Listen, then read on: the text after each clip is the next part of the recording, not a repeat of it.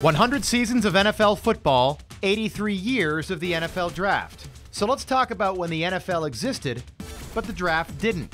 Before the draft, it was basically a free-for-all. Any player could sign with any team, and the not-so-good players went to the not-so-good teams and got crushed. But on May 19th, 1935, the league finally made a change.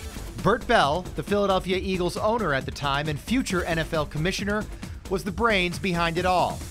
He came up with the idea to let teams pick players in the opposite order of how they finished the previous season. And in February 1936 at the Philadelphia Ritz-Carlton, the first NFL draft took place. It was only 9 rounds with teams getting to pick a player in each round.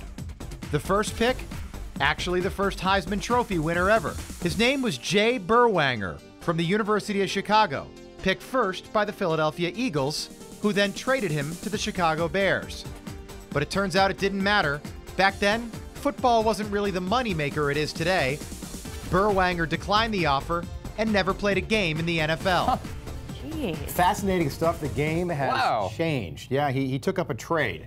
I couldn't figure out what the trade was, but he became like a plumber or something like that because you'd make more money doing that They've been playing football. than playing in the NFL back in the 1930s. How about that? That's cool. Again, Ryan Bass is going to be in Nashville. We'll have coverage throughout today and tomorrow right here on 10 News, including a one-on-one interview with the Bucs first-round draft pick, whoever that player is. The Pretty Bucs, cool that they he's have out the there. 5th pick. Yeah, very cool.